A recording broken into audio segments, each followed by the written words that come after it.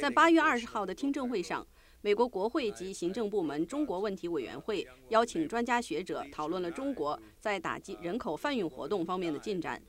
委员会主席多根参议员说，中国在这方面取得了进步，尤其是在中央政府这一级。我们必须承认，中国政府已经看到人口贩运是一个问题，而且已经在中央政府这一级采取了措施。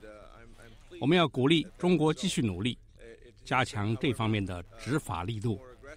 人口贩运长期存在，中国在这方面有很多问题，我们要向中国施加压力，采取进一步的措施。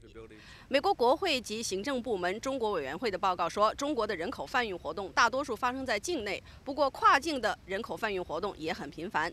参加听证的美国世纪基金会研究员帕特里克·基夫指出了人口贩运活动的另外一面。他说，在中国的沿海地区，特别是福建，有很多人是自愿，而且是支付了蛇头大笔的费用，然后偷渡到美国等国家。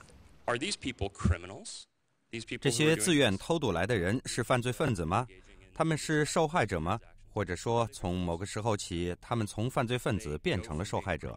或者说，他们既是犯罪分子，也是受害者？基夫说，80年代中期到90年代末，偷渡到美国的中国非法移民达到高峰，每年估计有5万到10万人。后来随着中国经济的发展，偷渡的人数有所减少，不过近来又出现回升。随着中国经济状况出现变化，很多工厂的就业机会消失了。